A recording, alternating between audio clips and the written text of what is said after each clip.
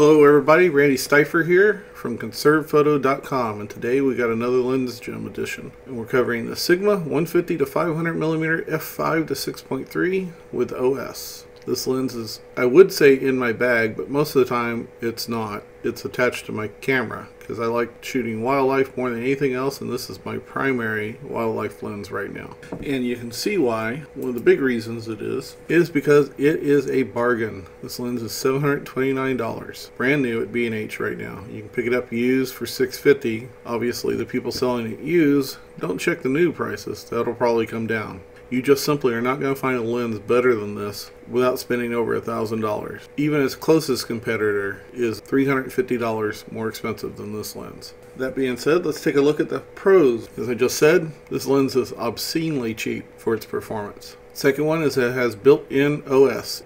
Sigma has left the OS in even on the Pentax and Sony cameras, which have built-in image stabilization in their bodies. And this is a great thing because optical stabilization is better than in-body stabilization. I'm not saying that the in-body doesn't work, I'm just saying that the optical works better. And number three, when used within its limits, it can be very sharp. I'll get to those limits in a minute. In fact, I'll get to them right now. Let's move on to cons. Cons are this lens is soft, wide open, and soft at 500mm. If you try and take a photo at 500mm and f6.3, you are going to hate the results and send this lens back. This lens, really, you should consider this lens a 150 to 400mm f5.6 to 7.1. Because if you shoot at those limits, you will get sharp photos. If you shoot it wide open and you try and use the 500mm, it's not going to be sharp. But for the price you've paid for it, being able to get out to 400mm is still remarkable. The other con is that this lens has an 86mm filter thread.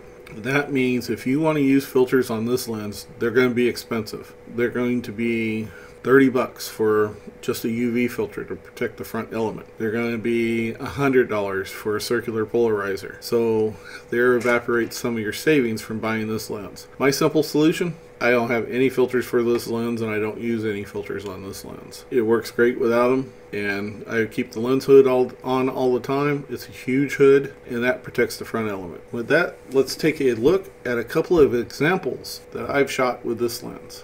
I've got hundreds on my website, but here's two of them. Here's a scrub jay sitting on a fence at Neary Lagoon. You can see details in the individual feathers are remarkable in this shot. This is not even cropped in a whole lot, so as you can see, this lens is capable of great sharp photographs when you use it within its limitations. Here's another shot, female mallard with her little ducklings. This again is at Neary Lagoon, and you can see that there's quite a bit of detail and nice catch light in her eye. So again, this lens works as long as you use it within its limitations. Treat it like it's a 150 to 400 f5.6 to 7.1 lens, and you won't be disappointed. And that's our show for today. Have a great day, and get out there and enjoy some nature.